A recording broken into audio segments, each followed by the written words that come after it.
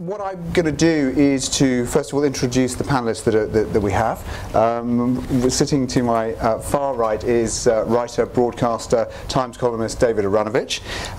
Sitting next to him is William Bennett. William is a barrister at a set of chambers called 5RB. For those of you who are not familiar with them, they are sort of the media set, really, or certainly one of them. Like to think of themselves as the media set, very big in privacy, very big in libel, and they have certainly been beneficiaries of the growth of our privacy law. I think you probably agree with that, William?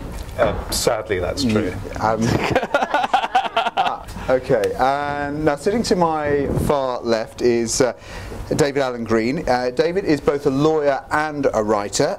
He is head of media at, how do you pronounce that? Preiskel Co. And he was selected as one of the hot 100 lawyers for 2011 in the Lawyer magazine. I'm sure you'll agree he's looking pretty hot tonight. He's also legal correspondent of the new Statesman, and he was shortlisted for the Orwell Prize in 2010 for his Jack of Kent blog. And just joining us, but we haven't really started yet, Peter, so you're in good time, is Peter Oborne, who is, as you know, the Daily Telegraph's chief political commentator. There is just a huge amount to discuss. I've been covering privacy and super-injunctions for the BBC for the last couple of years, and frankly it is the news story that just never stops giving. Another day, another injunction, another melting of an injunction through Twitter or through some intervention by an MP. What I'm going to do at the beginning is just to throw out a few ideas, provocative ideas, I hope, that we can then pick up in discussion. But basically, first of all, how do we get to this point that we're currently at? How do we get to this point where there are many people, perhaps in this country, who believe that democracy is genuinely under threat because they don't know who 30 people are sleeping with? You know, how have we arrived? I'm being obviously rather ironic and tongue-in-cheek, but certainly there's been a very, very effective campaign by the print media to melt the injunction system. There's only one way of protecting privacy, that is by the form of an injunction. If you ask Max Mosley whether damages protect privacy, you'll get a very short and dusty answer from him. If you Google Max Mosley for time immemorial, you will get the words Nazi-style orgy. Privacy, it's often said, is like an ice cube. Once it's melted, it's gone. You can't reform it. So there has been, you know, a very active campaign. You know, the print media clearly are not that keen on injunctions, and that's perhaps one of the reasons why all of these injunctions are often included under the banner of super-injunctions. We know super-injunctions actually, there have only been 2 super-injunctions, in fact, granted since January 2010, since the John Terry one was lifted. But nonetheless, the term persists, and it casts this terrible, awful shadow that there is this secret justice going on that's hugely dangerous and that we should all be very worried about. So one of the things I'd like to pick up in discussion is, you know, how have we got to this point? Have we been somewhat hoodwinked into fearing these injunctions when perhaps we shouldn't? Or are they genuinely being used by rich and powerful people to gag the press, to prevent freedom of expression in a way that is very unfair, and indeed that is locking down on stories that aren't just trivial stories about who people happen to be having sex with, but are serious, more serious stories where, you know, the light of the press ought to shine. So let's talk about all of that. For me, one of the interesting things that this brings up is, or raises, is actually who runs Britain. Another idea I'd just like to throw out there: who does run Britain? Is it Parliament? Is it the government? Is it the judiciary? Is it the tabloid press? Is it Europe? Because the root of all of this is the Human Rights Act that was written into our law in 2000. Ever since that happened, certainly as we go through the Naomi Campbell case in 2004, you know, our privacy law has developed, and this battle royal between rich and powerful people, influential people who want to protect their privacy on the one hand, and the press who want to write about it on the other. So let's pick up all of that. So far as phone hacking is concerned, Obviously, another hugely important news story at the moment. How big is it? How long was it going on for? One of the questions that one of the questions, David, I'm going to put it to you first of all. Actually, is this: is there an element of hypocrisy in the fact that the news media, the print media, have been, on the one hand, as I say, telling people that injunctions are incredibly serious and are affecting freedom of expression and what the right that they have to know about things on the one hand, and on the other, and the organisation that you work for is defending phone hacking on a pretty large scale on the other. How do you square? I'm sure you didn't mean to say it was defending phone hacking. As far as I know, nobody from News Corporation has ever stood up and said, that phone hacking, that's a jolly good idea. Let me immediately qualify for those people. We all do that. Yeah. Well, let me immediately, thank you for picking me up on that. Let me immediately qualify that. They are defending some civil claims for breach of privacy that arise out of phone hacking, and we know that there are quite a large number of them. Now, is there a hypocrisy there? Well, at one level, there's a distressing lack of hypocrisy there, in one sense, which is that fundamentally a large section of our more popular press believes that any story that is of interest to the public, in other words, that would sell a newspaper, and therefore sell everything else that might be in the newspaper, is justified more or less however it is obtained, if you can do it without being caught. I think that essentially summarises it. Then certain things are made illegal, and that becomes problematic. They notice it in time, or they don't. I mean, one of the things about phone hacking is it wasn't just News Corporation newspapers that were involved, and that's one of the reasons why some other newspapers have been remarkably quiet about it during the course of it. And actually, if you think about it, was it morally right to do phone hacking before phone hacking was explicitly made illegal? Who were the people who were paying Benji the bin man to go through people's bins in order to get material? Why was it that the society of the editors and sought to get exemption to the rule of to rules in the Data Protection Act, which would have prevented journalists effectively, or criminalised journalists effectively, getting information about people's gas bills and so on, etc., elements of that, potentially illegally. In other words, you can make an argument that anything you do to get a story that you believe to be either in the public's interest or the public is interested in is in some sort of odd way justified. Yeah. So Peter Oborne in on that from the Telegraph.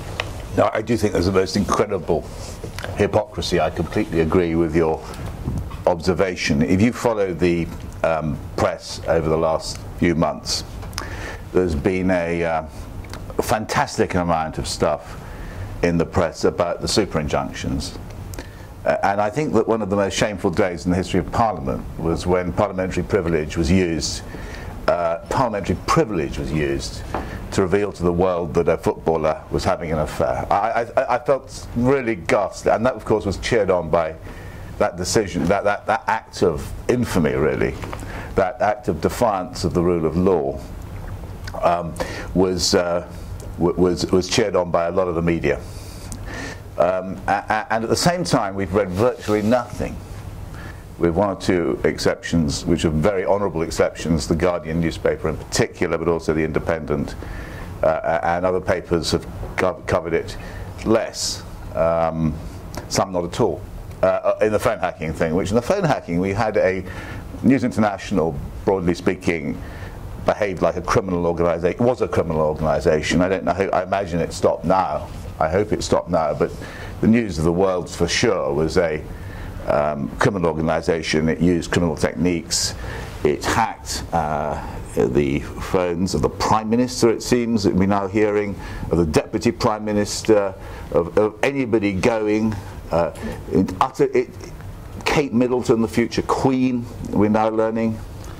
Now, there was a sort of, and we read virtually nothing about this, with the exception of the estimable investigative journalism of Nick Davies in The Guardian. And I think it is a shameful double standard, and I think that we have to confront that in the media. Which is more serious, I don't know. I think that I'm much more sympathetic with super-injunctions than some of my colleagues in the press, because I basically believe in the rule of law. I think that's one of the very few things. When you ask who governs Britain, ultimately the most important thing of all is the rule of law, and the attacks on the rule of law by the newspapers, both in regard to super-injunctions and in regard to phone hacking, makes me very uncomfortable about being a journalist.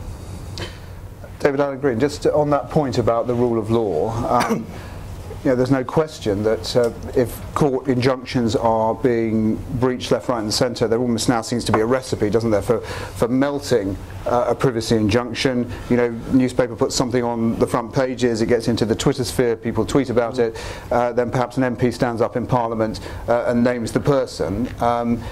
You know, there are really worrying aspects to that, aren't there? Well, I think the starting point is to realise there is a fairly casual attitude in the mainstream media towards privacy issues and also legality. Even take Telegraph, for example, the MP's expenses.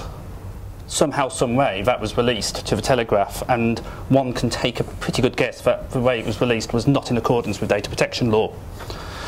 The clandestine recording of Vince Cable, probably justified, probably not. The only thing with any public interest was then sat on by the Telegraph and then splashed by the BBC. So there is, even in good quality newspapers, there can be that element of a casual attitude towards legality, a casual attitude towards privacy. Why? Well, for a very long time, journalism, as David has more or less implied, was more or less what you could get away with. Most of the phone hacking scandal took place when the Regulation of Investigatory Powers Act, Data Protection Act and the Computer Misuse Act were all fully in force. But it was at a nice, convenient distance. It did not bite. And even further away in the distance was the PCC code, which was just laughed at. The one of the many reasons why there has been this storm about the so-called super-injunctions and privacy injunctions generally is because, curiously, they work. A court-given order, a newspaper should not do something, cannot casually be broken. And most newspapers will not actually break a direct court order which is addressed to them. So part of the reason why it has come to a head now is that the courts have reached a point where privacy is being protected by things which have a bite, and the newspapers don't like it.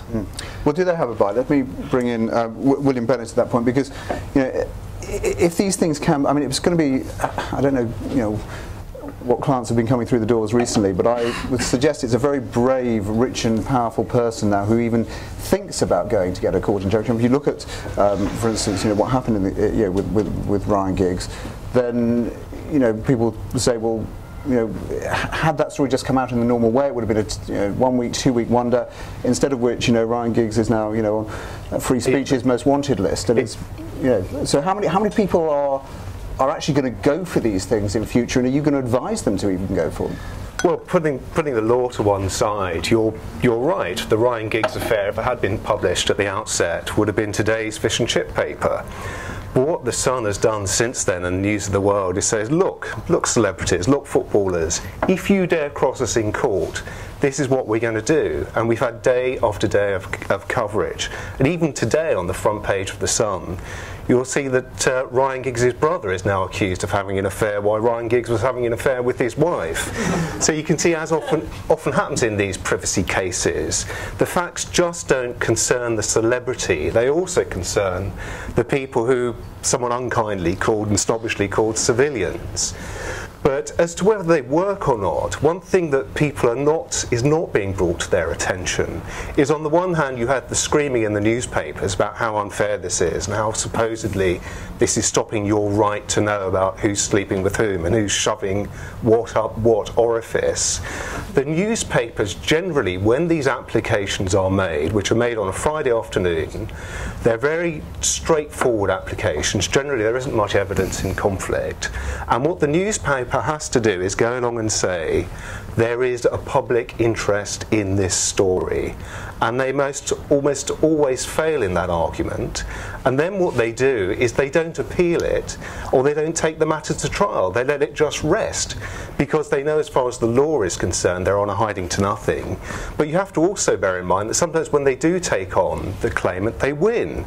And recently you'll have seen that with Gordon Ramsay's father-in-law, who originally got an injunction.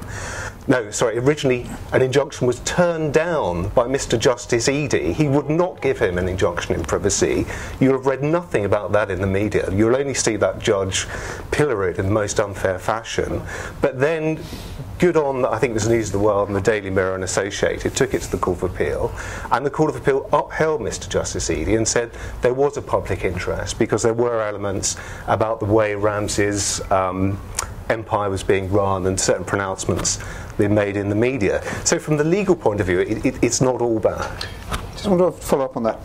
Is it your view that if there is ever a public interest, the injunction will just never be granted? Because that's not the view that you get from the press. Absolutely it is. And some talk earlier on about The Guardian. I read Alan Rusbridger's speech or lecture a couple of weeks ago on libel and privacy law. Guardian's been a great supporter of privacy law, and he made the point that privacy law has not stopped The Guardian from publishing any story it wanted to publish.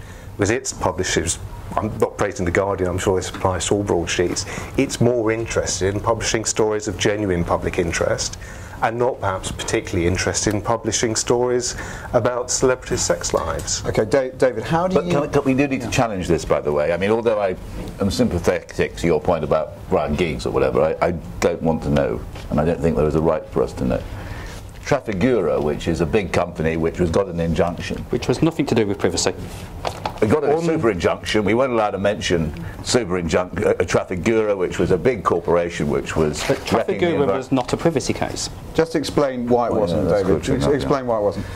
Trafigura is... There are certain principles where the courts will say a genie can go out of a bottle. So, for example, there's confidentiality. If there's confidential information, once it's public, it's not confidential anymore. A similar principle is something called legal professional privilege. You know, your ability to communicate frankly with your lawyers before court. Trafigura had commissioned this report, a draft report for litigation. It was completely covered by legal professional privilege. The reason they got a super injunction was not because they claimed it was private, that is a complete myth. It was because it was covered by legal professional privilege. The same legal professional privilege, you will note, The Guardian has never relaxed either in respect of its legal advice in any of its litigation, nor has The Telegraph, because that is not what you do with documents which are created under legal professional privilege. The super injunction was granted not to protect the privacy of Trafigura, or the reputation, or the confidence. Yeah, we got that, but nevertheless, it was a super injunction which made it secret from the public and stopped newspapers publishing disgraceful behaviour by a large corporation. But the Telegraph, Telegraph would not relax professional privilege either. We're discussing super injunctions as well as privacy here today. That's as you could see in the, and so this sort of clever stuff from the legal profession. We can move on from that. Well, hang on. Hang on. Any contradictory evidence will... No. The super injunction was used to stop the publication of disgraceful information concerning Trafigura. And that's what we were discussing, censorship of the press. Wasn't it actually used to prevent the reporting? Actually, it was not the asking of the question in Parliament, but to prevent the reporting of the question in Parliament. And as you say, the basis of it was the legal professional privilege. The Guardian played a very clever game in getting that story into the press. it corresponded with the law firm acting for Trafigura, and in a move which probably wasn't that law firm's greatest moment, it sent a letter saying, we think the injunction would cover questions in Parliament. That actually is not what the injunction said. The injunction was just a non-publication injunction. But once Trafigura's lawyers said that, The Guardian then did a story which said, we are being prevented from publishing that a parliamentary question has been asked. That was just based on a piece of correspondence from the other side's lawyers, not the terms of the injunction itself. They then we need to get into this sort of... But that got... OK, all right, well then that got into the Twitter sphere. It seemed to offend against every British notion of what we ought to know about what's going on. And The Guardian wrote an incredibly clever story which allowed anybody with any sense to decode it within moments to find the parliamentary question. OK, let me just... I want to ask David and Peter this, actually, but how do you square what William says, that whenever there's a public interest, there's no way an injunction will ever be granted? On the one hand, with the impression that I think many people have, that somehow stories that are absolutely in the public interest that they should be able to know about, they can't know about because of injunctions or super-injunctions. Firstly, I wonder whether, I mean, I might, and I actually agree with Peter about in almost everything he said, so in a way I'm going to try to explain the attitudes of absent friends here a little bit, because I would imagine that it would need to be done. If you go back to Paul Dacre's speech at the Society of Editors in 2008, most of it is there if you decode it. And what he essentially says is, as I said, we require not just to tell people what it is that they need to know in order to run a democracy, but we need to tell them what it is that is sensational and wonderful. Okay.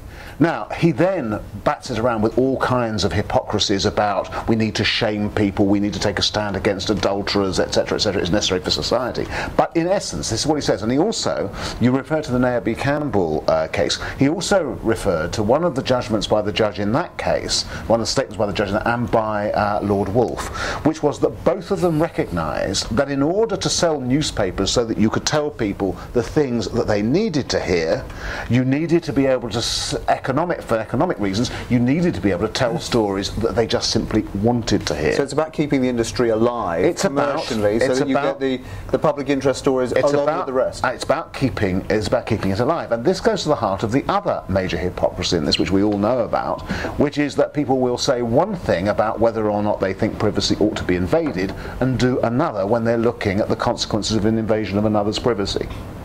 And not just Mail readers, Sun readers, but Guardian readers, Times readers, Telegraph readers, and just about everybody in this room too. Okay. Peter, does that do it for you? The fact that the justification is in France the newspaper industry is propped up by about $1 billion.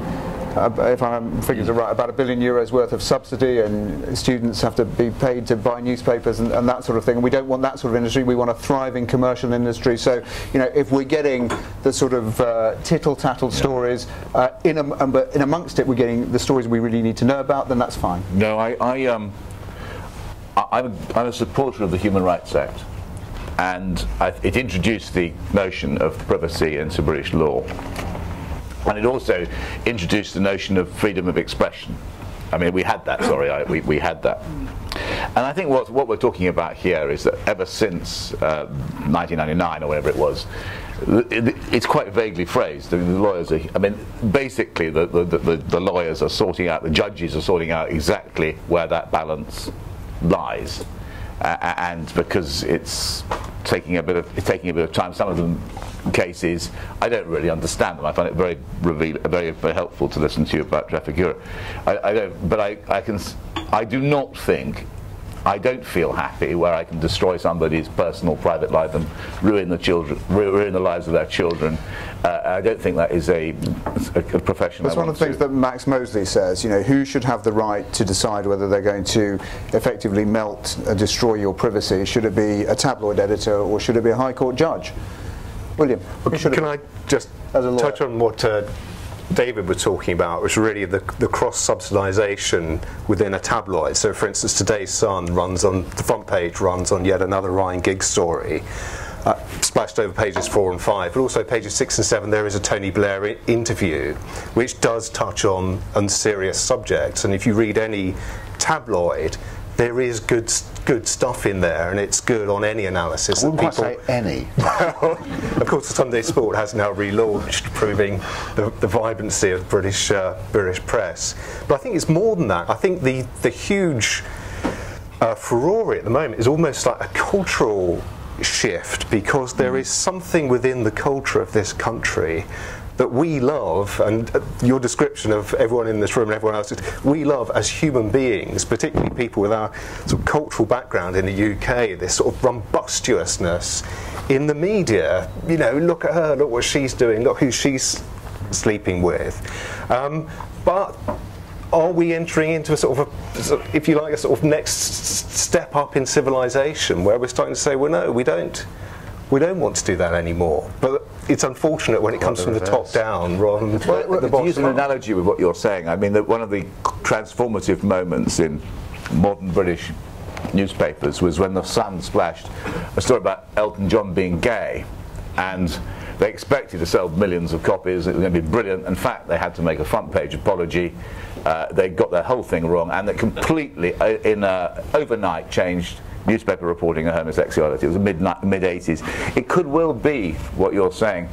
I don't see what I personally, it's me, but I blame Rupert Murdoch. I think he had a terrible effect on British public culture. He debased it, debauched it, since he arrived here in the 1970s. If you go back, you say we have a culture of rumbustious,ness, makes it sound, destroying people's lives in order to sell newspapers.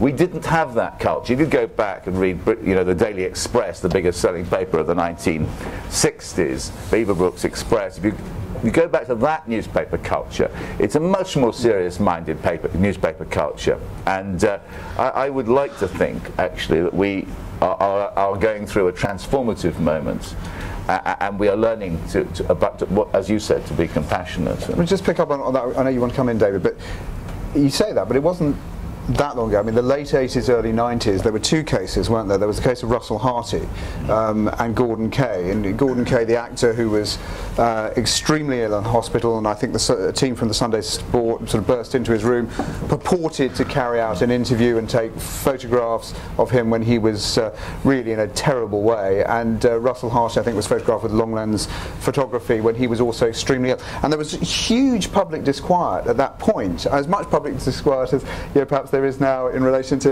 you know, to super-injunctions, if you like.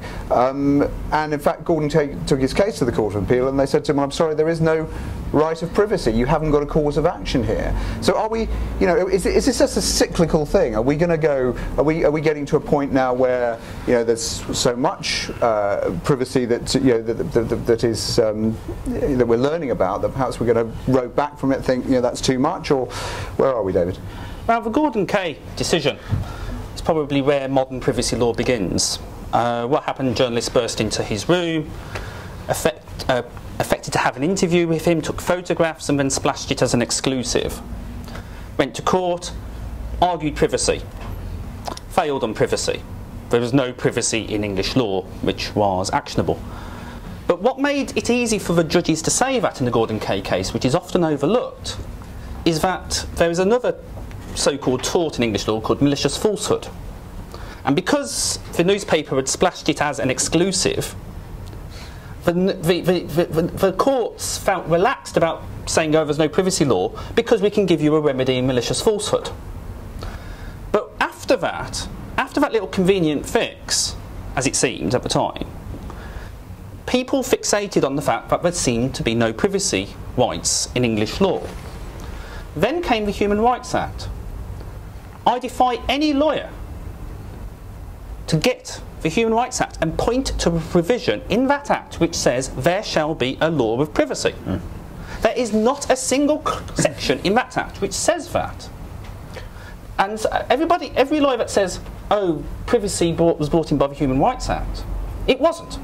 But what the Human Rights Act did do, a bit like the collection of paraphernalia at the start of an A-Team episode, which allows them to create something by the end of it allowed the judges, by about 2004-2005, to fashion a law of privacy based on the law of confidence. And it was completely envisioned, wasn't it, at the time, that the role of developing the law would be given to the judges, and that was the right thing, and that was the right way in which it should develop. But they've had a hard time. It's fascinating to read the judgments after 2000.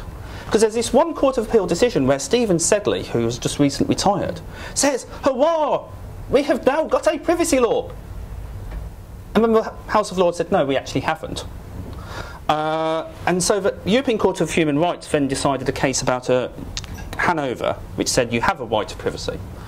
And so the courts went, "OK, we haven't got a right to privacy, how do we deal with this?" And so they took the law of confidentiality. And somehow, some way, by squinting their eyes, have turned that into a law of privacy. But this, stepping one side back, if we are taking privacy seriously as a human right, you've got to adopt a certain kind of public-private blindness. It shouldn't matter to anybody, whether it's a public authority, or a newspaper, or your next-door neighbour, who's invading your privacy. It's enough that your privacy is being invaded. And so this old language of people versus the press, or government versus the press, it's very 20th century.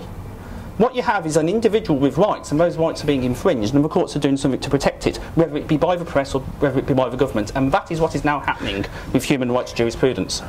David, just to come back to your point about, you mentioned Paul Dacre and that famous speech that he made to the Society of Editors, and he talked about a privacy law being brought in through the back door by Justice Eadie, who was his proclaimed villain. It was Justice Eadie alone who was creating this situation. For that.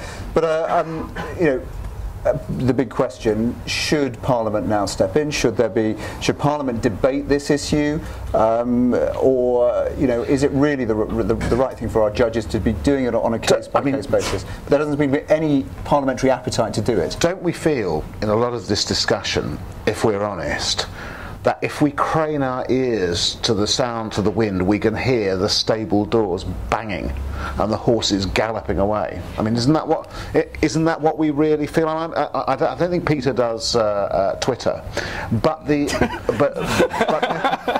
Peter? I don't think he does. I don't think he tweets. You should, Peter. You'd enjoy it. But the I Am Spartacus movement, effectively, on Twitter is a very interesting thing. Peter mentioned John Hemming. So here's the question: why did John Hemming think that doing what had previously been regarded as such a disgraceful thing would actually be something that would make him more popular? Why did he think that?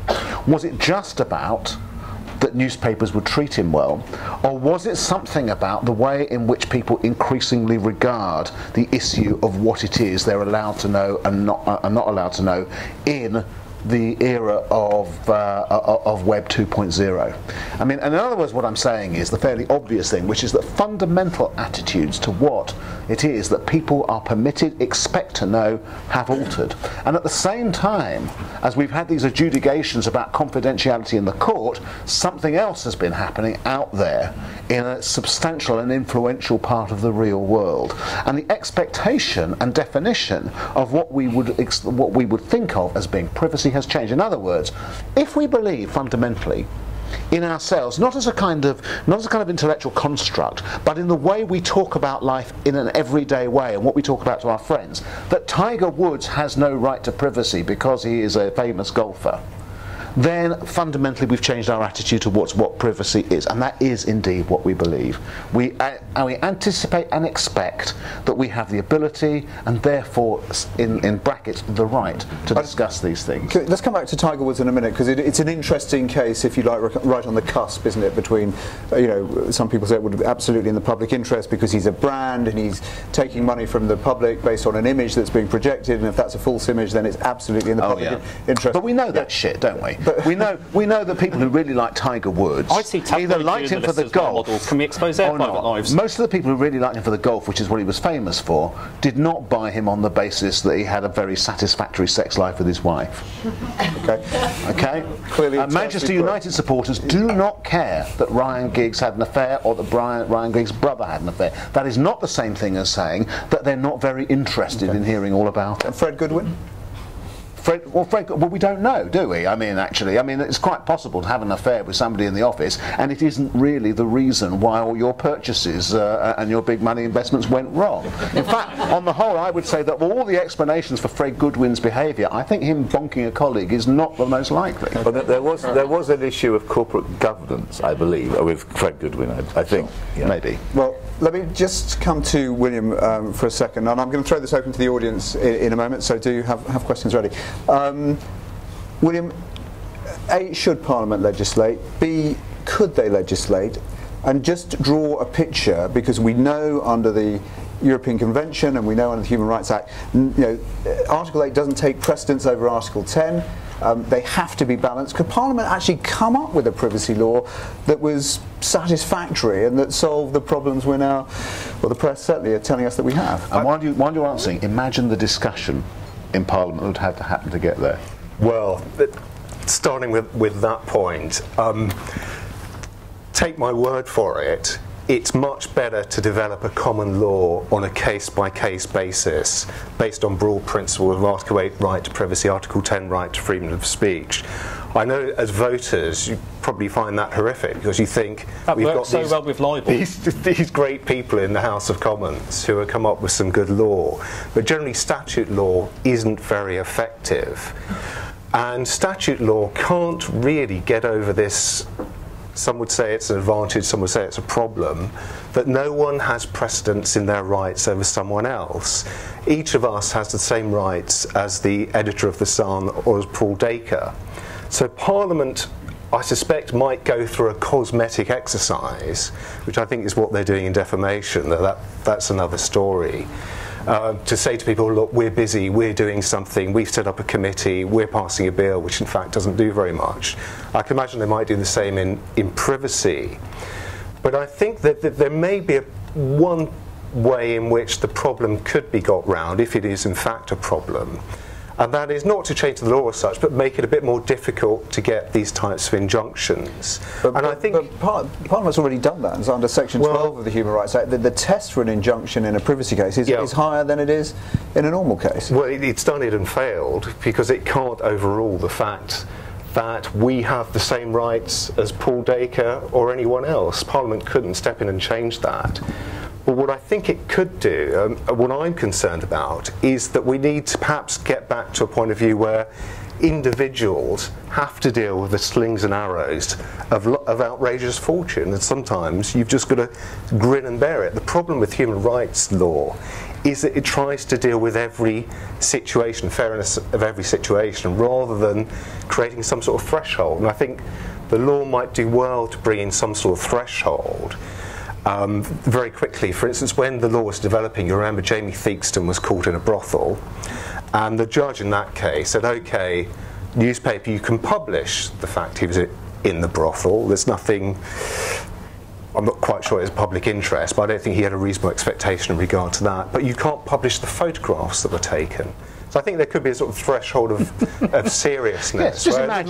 The law, and for the sake of the integrity and respect that the judiciary ought to be held in, get them out of this arena, perhaps. But before you get too terribly sentimental about the common law passing from generation to generation, with the tunes of Elgar in the background, by about 2008, libel law was in a complete mess.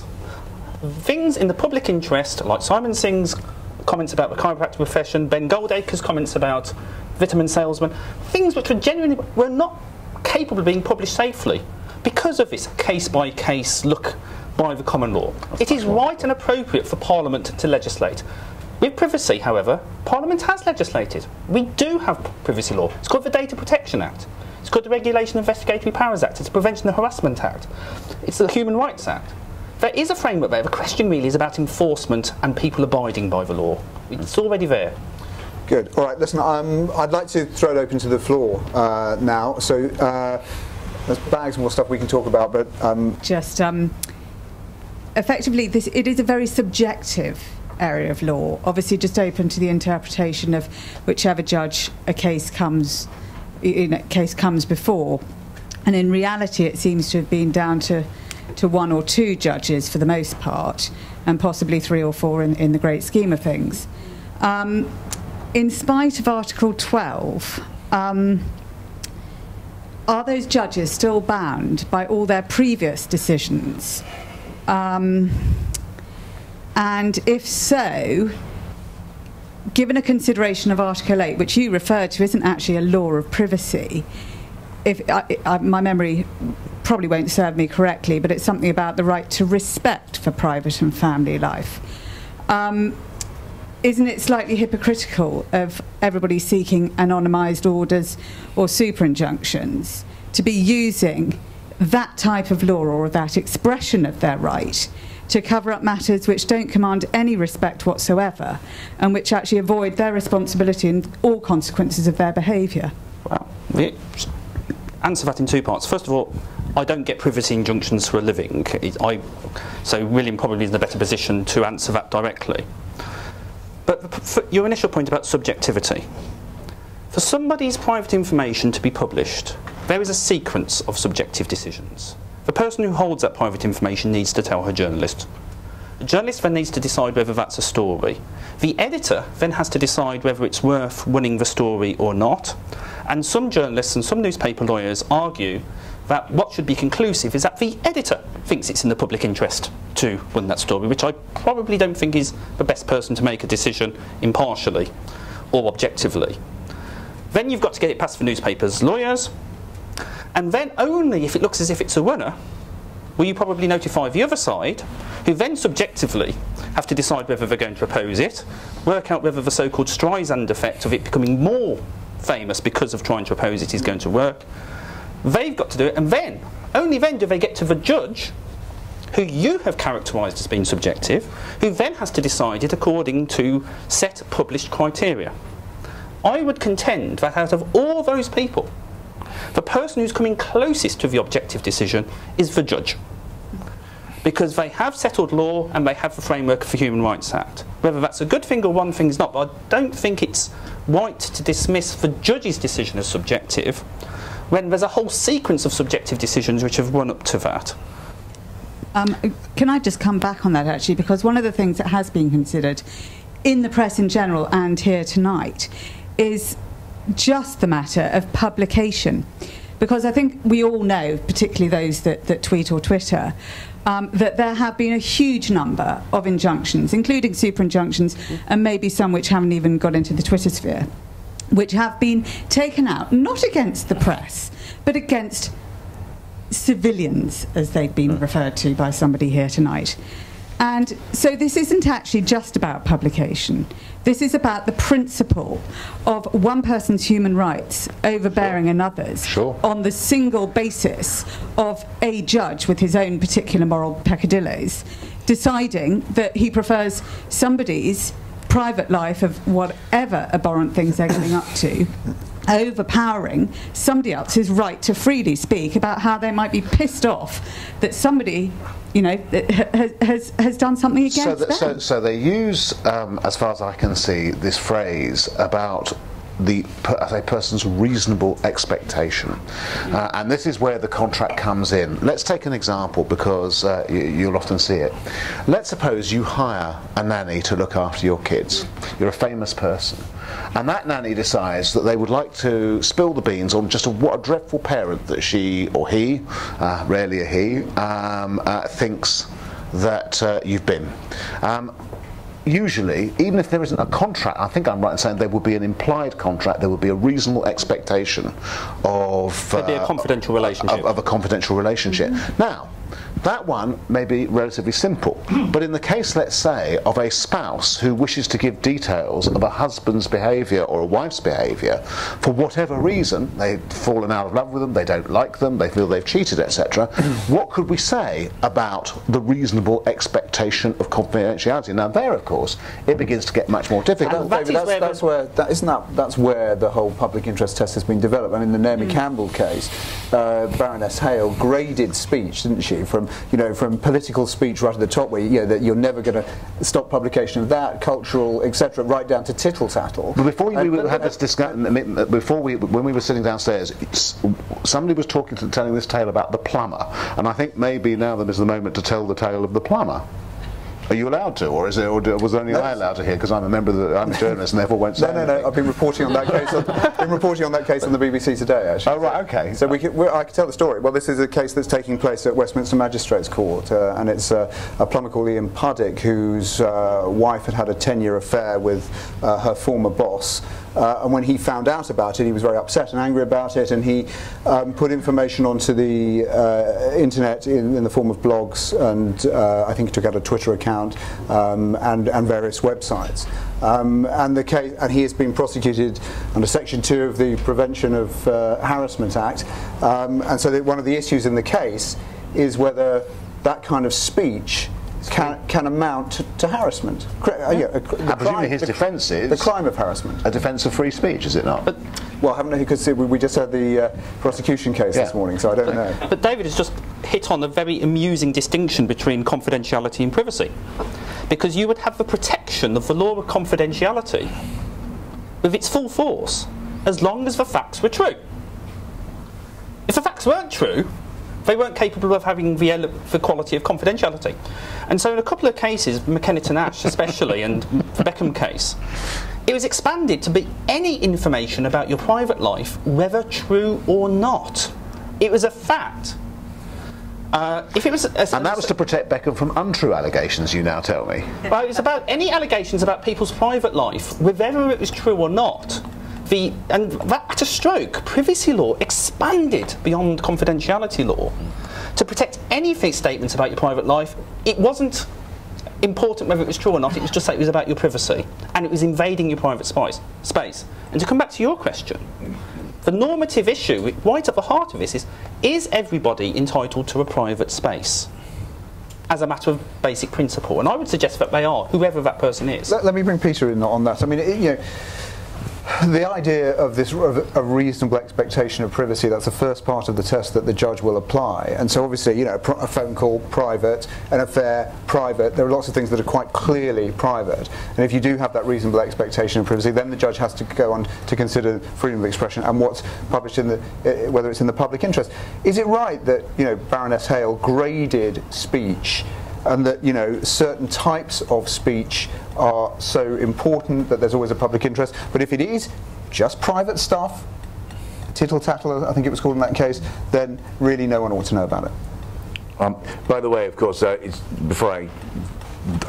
not really qualified. I haven't read the Hale judgment. It sounded very interesting. It sounded like I agreed with it. But it's worth bearing in mind that the reason why that Beckham thing happened, of course, that he was, I assume that the reason was that he was bugged by, or hacked into, by the News of the World. That's how that story came out, I would assume. I don't think we've actually many discovered others that. Probably. Yeah. And but yeah, I thought that made a lot of sense. Actually, I wasn't aware of it, and I think that's right. There is stuff which is automatically in the public domain. Can I just move? I want to challenge. I don't want to be as pessimistic, by the way, on Twitter as David Aronovich. It seems to me that it is possible to regulate Twitter. I mean, it's published. It's a publisher. Twitter is a publisher. It's got an enormous commercial interest in operating, I would assume. It's not a publisher. It's like a publisher in the way British Telecom's a publisher. Yeah, and it's. I think you can make. It's an important distinction. You can make an argument that it provides a medium in which people exchange information, and it seems, therefore, in the same sense that a television channel is. Would you call the Royal Mail a publisher? But that is, the information is, one private letter is sent to another private individual. The Twitter thing is a public exchange of information which can be viewed, as I understand it, as David Aronovich correctly observes, I don't do it, I understand that others read these conversations, and then you may examine other people's mail, and I would leave that between you and your conscience. I'm not a journalist in the way you are. But that's an insulting remark, and I do not make a habit of illegally examining other people's mail. Indeed, there is a law against, I'm sure there is a law against intercepting and reading letters which are exchanged. I'm just destroying. As long as they're not by Ed Balls. And there are certain government intelligence agencies which are entitled to investigate these letters. And so you've just wrecked your own argument with that rather inapt comparison with the post office. It just brings home my point. Twitter is a public exchange, and I do not see why, if you choose to soil somebody's reputation, make false allegations about people on Twitter, you shouldn't be open to being challenged in court. You can be. Yeah. Where you are right, just to save you from yourself, is that the people publishing on Twitter are publishers, but Twitter itself is not a publisher. Well, there was a libel case, wasn't there, in which Google was not found not to be a publisher. Now, but it's an important distinction. If you use Twitter to publish things, yes, you are absolutely right. The person posting that comment is a publisher. And therefore, I do think that I believe that people can go onto Twitter anonymously, and I think that it's up to that. That can be challenged. I disagree with you is whether Twitter itself is a publisher. Yeah. I know there's a gentleman at the back who wants to ask a question, so let's go over that. Just very quickly, you said that that everything had to have was judged to be in the public interest to be published. Went to the courts. If it's in the public interest, it was okay to publish. So, which of the recent big news stories sexually were in the public interest? Sorry, sex stories were in the public interest. Let me put that. I'll put that one to David. Just by the way, William and I were talking earlier, and I was saying that to my knowledge, there are only 3 privacy cases that have ever actually fought all the way. There's Naomi Campbell's, which went all the way to the House of Lords. She got £3,500. There was Max Mosley, and I think McKenna and Ash as well. But that's less than 3% probably of all privacy cases. So the reason they stop at the injunction stage, and many people say the reason they stop at the injunction stage is that there's never a public interest, and therefore there's never, it's never worth fighting. But David, perhaps you disagree with that? No, I don't disagree with it. But again, I'm forced to kind of put the alternative point of view. I mean, Peter was working for Paul Dacre when he made the point in 2008, effectively, that it was in the public interest for sensational stuff to be printed because they bought the newspapers and therefore bought other stuff with it. I mean, it's an ingenious argument, but it's an argument that judges themselves have made, actually, with regard to the freedom of the press. Don't do this. Don't allow print newspapers to print salacious stories about people's sex lives, and you lot won't buy the papers, and as a consequence, you won't hear the other stuff which we buy. I think we can kind of reiterate the point. Now, this is. By the way, can I just clarify something? And Paul Dacre is a very great man, and so forth. The camera's over there. I don't always, and I remember vividly the Daily Mail leader conference on the day of the Naomi Campbell case, which was quite a lively news conference. But I don't share all of Mr. Dacre's views on it. Nor would anybody think that you did. Yes. And I certainly don't think you do. So the answer to your question is that then there is the other side of what Dacre put in his speech, which is quite widely believed. And actually, I found it fairly widely believed, not just by people I didn't expect to in my own paper, but actually far more generally amongst Times readers. And it was this. Let's take the case of adultery. If a man or a woman in the public sphere is adulterous, that tells you that they're prepared to cheat on their spouse and that they are a liar, and you shouldn't extend the same rights to cheats and liars that you extend, even if it's in the private realm, that you extend to other people. I don't believe that at all, because I don't believe you can look inside other people's hearts like that and describe their and understand their emotions. But that is a very, very widely held belief. I had imagined that my view that this was not the case was generally held. I have discovered within the last few months and so on that actually I'm wrong, and a significant number of people in Britain, including people you wouldn't expect to believe it, actually believe the opposite. There's an interesting, just to toss an interesting fact. I did a panorama programme on this a couple of years ago. Mark Oaten was on the programme. And he made the point that you remember Mark Oaten, the Lib Dem MP, who had an affair with a rent boy. It was, pretty lurid story in the tabloids. But what he said was actually, on reflection, he thought they were right to publish it because he thought that it exposed errors in his judgment. which was an interesting. He said it was deeply private, but he thought ultimately the press were right to publish. And it's a slightly different point from yours, David. But can you explain why that's different? Actually, it's quite interesting. Why? Well, I think what he's saying, a free press is messy, but it's free. And why would Dave? What did you say on? What would you say about the market? Was the News of the World right to publish on Mark Oaten? What I was saying, Mark, about Mark Oaten is, firstly, I don't think the reason why people were reading that stuff and were interested in it had anything to do with whether it had anything to do with his judgment as an MP. I think that's a really important thing. The motivation of we, the readers, and the people who put it out is quite important in all this, and I think there's a huge gap between that and the professed concern that we have, and that makes us hypocrites in quite a big way. Now, the question then comes is whether we're useful hypocrites, whether that hypocrisy serves some useful social purpose, and that's something which actually you can begin to discuss these days for the first time. There are plenty of books about it. But do I believe Mark Oaten when he says that I could understand him better as a candidate for the Liberal Democrat leadership because he got rent boys to do that particular thing to him?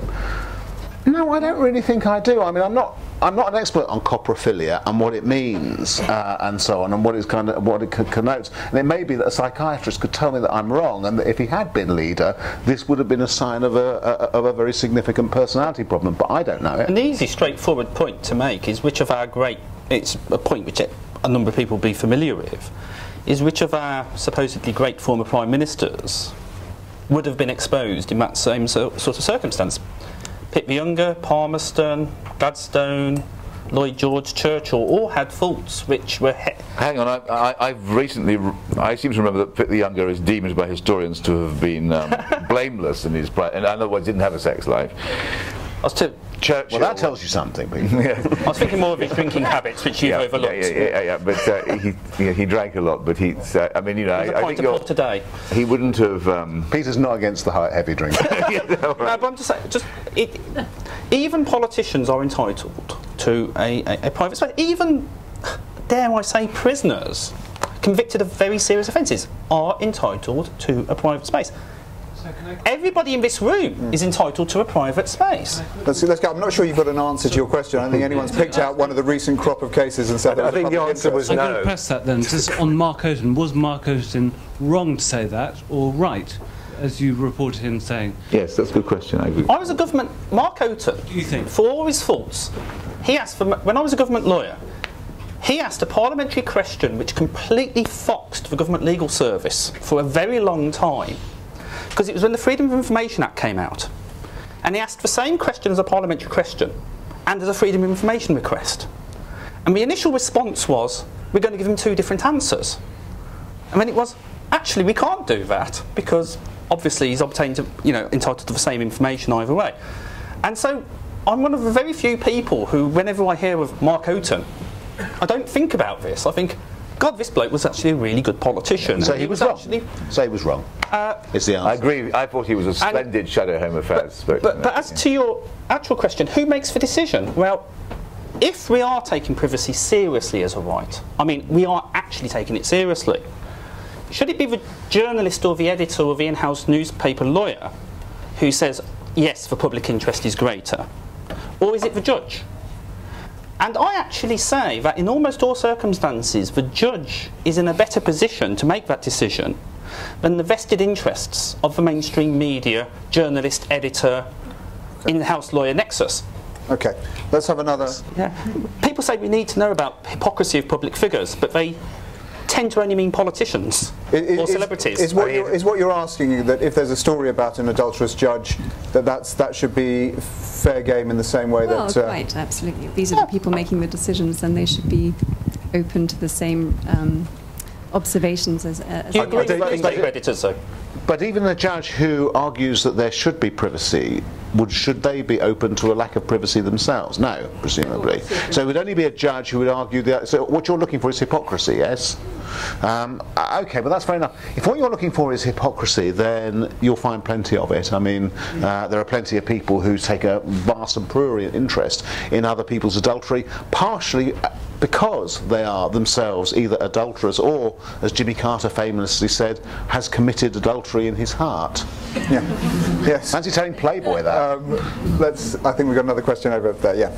Hi, Martin Moore, Media Standards Trust. On phone hacking, again, it seems ironic that despite the civil cases, the many civil cases that are now being settled, the various Commons Select Committees, and only one of them's been settled so far. Only the Sienna Miller case. Only one has been settled so far. But there is a strategy. There is a strategy behind the sort of the approach, which seems to be working. The Gordon Taylor one was paid off, and others have been paid off. And Max Clifford. There have been settled cases.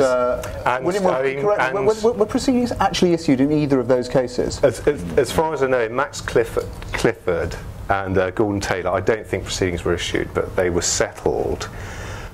The other public case is Sienna Miller, a settlement, but if you go back to the Old Bailey, there are a number of victims named on the indictment. There's a suspicion that some of them got a decent payoff, and of course Tom Watson says very interesting things in the House of Commons last week or the week before about senior members, senior Labour MPs perhaps entering to settlements about what hacking which took place while they were in government. I'm going to come back to the question in a moment. Whilst we're on this point, one thing that I just have to ask, because I'd like to know what your thoughts are.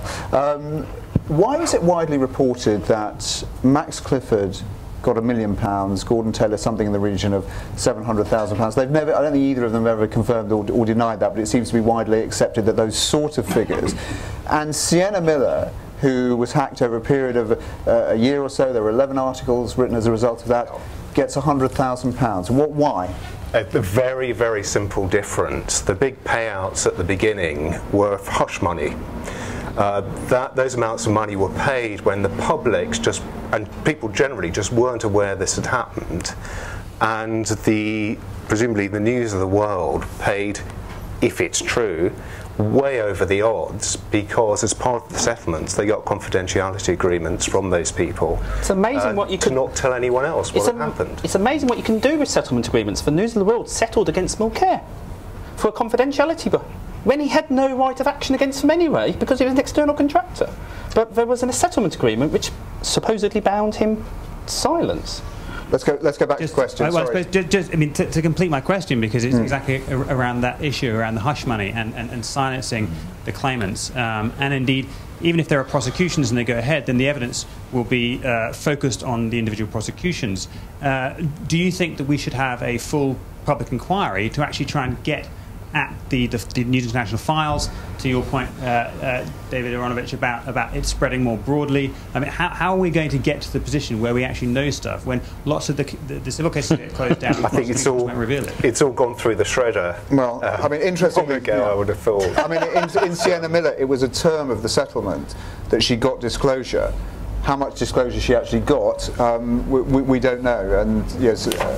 Maybe the documentation doesn't exist anymore. We just, maybe a public inquiry wouldn't be able to do much more than the disclosure process in the civil cases is doing anyway. The problem you have, Martin, is that can you think of many public inquiries which are just not synonymous with whitewashes? Yes. Yes, I can too. I think you need. It's all these cases are being brought under civil law, and claimants have got very limited rights to get documents off News Group, Glenn Mulcair, or whoever. It's very tough as a litigant to get documents. But the people who can get documents are police as part of police investigations, where they turn up with a warrant and walk away with the hard disks. But I think it just as a matter of reality, I can imagine there are a number of private investigators who've taken steps to make sure the evidence isn't there anymore. I just want to say something about this in kind of overall principle. When I worked at the BBC, there was something called the Producers' Guidelines. The Producers' Guidelines were a series not of legal, but essentially of journalistic and ethical notions about what it is you could and couldn't do as a journalist. And where there were grey areas, they would then be taken to the Chief of Editorial Policy and an editorial group, which would discuss what to do. They would concern things like doorstepping, invasions of privacy, and so on. Doorstepping was quite an interesting one, but secret filming being an absolute classic. Secret filming, for instance, was not allowed on a fishing expedition. You weren't allowed to secretly film simply because you thought if you did there was a possibility that something might happen but you didn't know what. And yet a fishing expedition is exactly what the Telegraph did with relation to Vince Cable. It was they had absolutely no notion whether they'd get anything or not, and actually by and large they didn't get anything. By the way, can I better deal with that, because the Telegraph was mentioned earlier, and the first thing I'll just say briefly is that Aronovich wasn't answering the question you'd asked him at all. He just changed the subject, talks about the Telegraph thing which exposed Vince Cable's remarks about actually, Peter, I was making a rather bigger point. You were changing the subject. Well, actually, let's ask, did you think he was changing the subject or not? What about you? What? Sorry? What were you? Can you finish his point? What was the point that you were... Yeah, no, the point that I was trying, the point I was going to make, which was an answer was an answer to it was, and it wasn't just a simple bash on the Telegraph, because lots of other people do it as well, which is when I moved from the BBC to print journalism, people talked about the PCC Code of Conduct, but when I first went to the internet, I couldn't find a single journalist who'd read it. In the period that I've been in written journalism, what I've seen amongst younger journalism is a more or less complete ignorance of what you might describe as the ethics of journalism, as I was taught them in broadcast journalism. The point I'm making is, the point about phone hacking is important to people because it is a legal question. But actually, the notion of ethical practice in journalism, which is a much bigger question, has actually been a really big problem for a much, much longer time. Now, you can imagine a situation whereby phone hacking was, for a while, phone hacking was legal. When they first had mobile phones, etc., there was nothing specific. Tony, David, am I wrong about this? Regulation Investigatory Powers Act came in just before the Human Rights Act 1998. Yeah. After then, if you squinted your eyes and pretended it didn't say what it said, you could say it wasn't unlawful and that it was just like opening an envelope. But before then? Before then, under the Interception of Communications Act, it was arguably not prohibited. Not prohibited, exactly. So now, I want to ask you, is there an ethical difference between the moment before it was prohibited and the moment after it was prohibited by a specific law? Now, I would argue that there's not, that actually it was unethical on both sides of that line and shouldn't have been done, and that there are other practices unethical on both sides, on the legal side of the line, which still shouldn't be done because they're journalistically unethical. So, Peter, everyone's very keen to come back. Well, I do need to answer. The first, as I understand it, your question was, just to get clear about this, that do we need a public inquiry into phone hacking? That was what your question was. And other illegal methods of intrusion. And other illegal methods of intrusion. He didn't answer the question about an illegal inquiry into phone hacking, whether or not that was because of the... I mean, I don't want to speculate what that may be. Instead of which he changed the subject to what the Telegraph did, and which was reported on by Ofcom.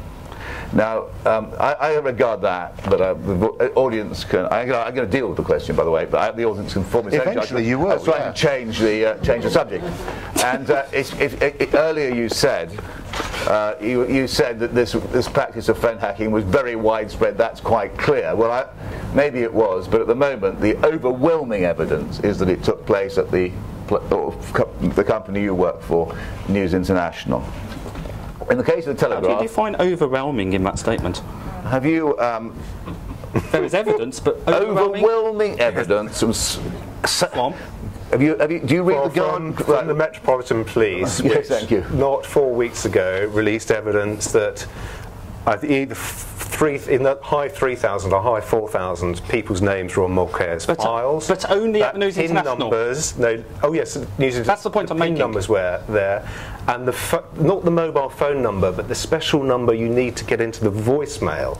Now, if you find those numbers in someone's file, there's only one reason it's there. Mulcair wasn't anyway. I read the Guardian. I get most of my stuff on this from the Guardian. It seems that about the News International hacked into the accounts of several thousand people in this country. Anyway, Peter, I'm going to have to correct you here. I mean, just kind of, It is not true that it's not true that News International did. It isn't true that News International. No. It may very well be that News International, as a bigger corporation, has afterwards covered it up. But it has actually the papers involved were accused which are owned by News International. There we are. Right, that's true. The News of the World. Well, let me rephrase that. The News of the World, which is owned by News International, and whose chief executive is Rebecca Wade, a former editor, now Brooks, the former editor of the News of the World. Am I right about that? Yeah. And who we read very remarkably little. Imagine if did Paul Dacre know about phone hacking? When you were there. Ask him. Look, actually, ask him. Almost certainly is the answer, Peter. Look, you have to ask him. I think the answer from him is no, but you must ask him. One must be the answer. But I mean, look, if you make that sort of suggestion, you're a lawyer, I believe. I mean, provide the evidence. There's abundant evidence. There is enormous evidence that the News of the World knew of phone hacking. We've just heard they paid hush money to stop people talking about it. That's true. No such allegations are made against the news. And I think you should, quite frankly, withdraw that remark with its suggestion that Paul Dacre did unless you have evidence. Peter, I think you should take him to court. No, I'm not my business at all. I'm not going to take him to court. But if you go and you make slurs on people, I mean, I thought that David Aronovich's remarks about Paul Dacre were extremely fair. I didn't argue with them. I don't know what I have the blissful situation of being a columnist. I don't have to get involved in the news operation. I have no idea. I can't say one way or another, but I suggest that you should withdraw a slur on Paul Dacre. Did you have a suggestion? Can we? As you are a lawyer, a question, as John Junior pointed out, the editor under it, can be libelous. I was just interested in the answer. Anyway, so I just did go back to deal with the Daily Telegraph, which has been in an attempt to divert attention. The Daily Telegraph, Information Commissioner's report into blagging, which is the illegal or the unethical obtaining of information through from bank accounts and tax accounts and so forth. Do you know how many cases of blagging were found against the Daily Telegraph? Nil. Not one. Nil. And I need also to defend I think that our expenses story, which I think one of the greatest stories that the Telegraph has ever broken, or any newspaper has ever broken, has an overriding public interest. Whether or not, I can't comment on whether any illegality was involved in obtaining the information. Well, it was bought for over £100,000. But from the same people who offered it from the Times. Now, I think the Times looked at it and turned it down because they didn't think it was a story. I mean, no, that's not. Peter, it's absolutely ridiculous. Peter, that's not. Peter, that's ludicrous. We wrongly turned it down, maybe, but we turned it down because we thought it was actually, funnily enough, unethical to take a stolen disc. That is actually the reason, whether you like it or not. Anyway, I insist that there was an overwhelming public interest. Good, you've done your defence of the Telegraph. I'm going to go to another question. Let me just let this hang in the air a bit. Is there a possibility that as a result of everything that's happened in relation to super-injunctions, I'm sort of picking up on this ethical thing and actually regulation of the newspaper industry, is it possible, and William perhaps can input into this, that if injunctions aren't working anymore, someone's going to take a case to Europe, someone's going to sue the British government and say the only effective way of protecting my privacy is through an injunction, and they don't work anymore? So the government will have to perhaps come in, and it may be that having broken the system, the newspapers might find themselves under tighter regulation, perhaps even a statutory regulator, more like an Ofcom. Is there a possibility that might happen? I don't know whether that relates in any way to your question, but I'd like to hear from two newspapermen about that. Let's have the question first, maybe come back to that. Well, it's kind of related. My question was really to the panel in general. Regardless of the outcome of the public debate on the balance of rights and ethics we value as a society, does the panel think that there's actually a way in practice of enforcing that balance in the context of viral social media leaks, the international element they present, and the increasing reliance people place on them to get their news? I can't speak as a technical expert, and I think the technical expertise is crucial here, but I think there must be ways of mitigating it, because organisations such as Twitter, Facebook, Google are commercial organisations, but they do have it's overstating it to call a moral agenda, but I don't think they necessarily want to facilitate some of the things that go on. And when you do deal with them, I have had some experience of dealing with them, it's a bureaucratic nightmare. But ultimately, for instance, if someone's put up a false Facebook page, that's a case I had presenting someone falsely as an anti-Semite fascist, then Facebook will take it down. They're a bit slow.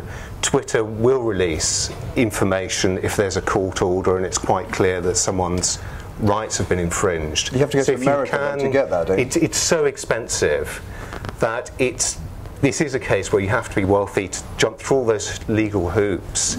The shortcut is to have some sort of governmental solution where you would have more powers and more money to do that, short of introducing legal aid for people in a position like that. David, can I just... Sorry, what did you just say? I said that's not going to happen, is it? Well, it's very difficult because our politicians do actually seem to live in fear of the media and don't really want to grasp these problems. I mean, the EU will grasp it. I mean, President Sarkozy, other EU leaders think, well, there's a problem, let's try and sort it out. Whereas in England, it's kind of, everyone's just standing off at the moment. Yeah, I think so. We've got about 5 minutes left, so another question, please. I was just wondering how much you think it's the case that it seems the rich are making the laws, that the rich are creating these super-injunctions and creating their own privacy around them. And, well, the case with Imogen Thomas and Ryan Giggs was that she couldn't get her super-injunction. Well, she couldn't get the information released about her, but Ryan Giggs...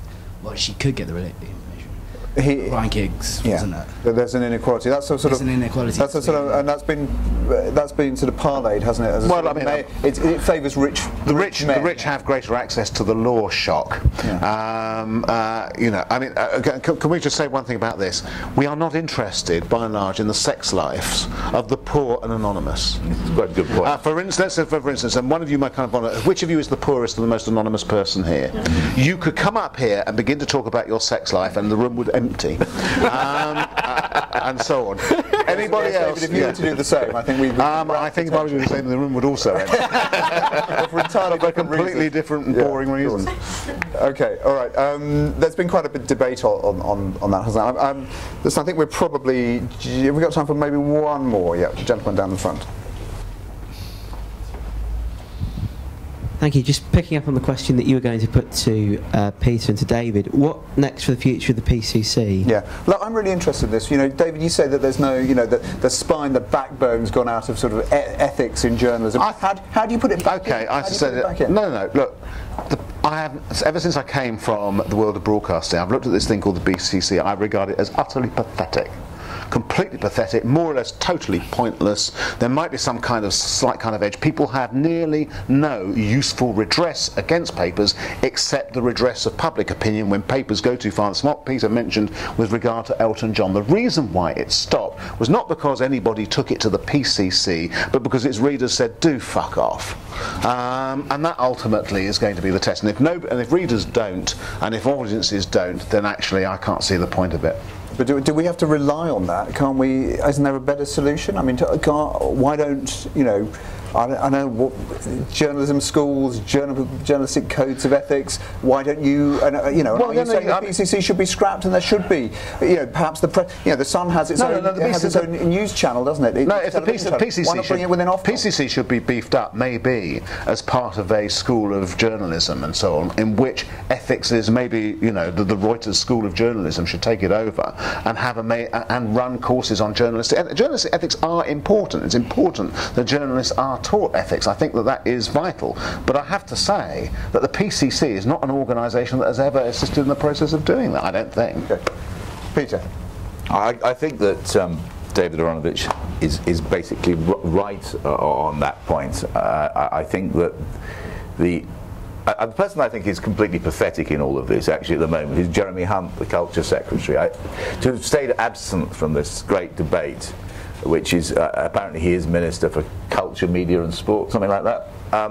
It's pathetic, and he's scared of the press. I think that's exactly right. And I think in due course there should be some kind of judicial review into the press. I mean, there was one in 1948, wasn't there? A great review into the British press in the aftermath of World War II. I don't think necessarily that statutory regulation is the answer. I tend to bridle against that. But I do think that with the issues we talked tonight are of huge, pregnant with importance. Okay, I think at that point we're going to have to draw proceedings to a close. Can I just ask you please to show your appreciation to our panel?